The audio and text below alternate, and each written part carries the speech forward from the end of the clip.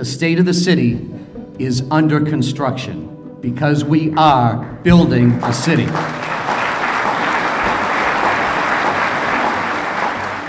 It's really all about opportunity, and opportunities that we're able to present to our young people and our students here in the city of Brockton.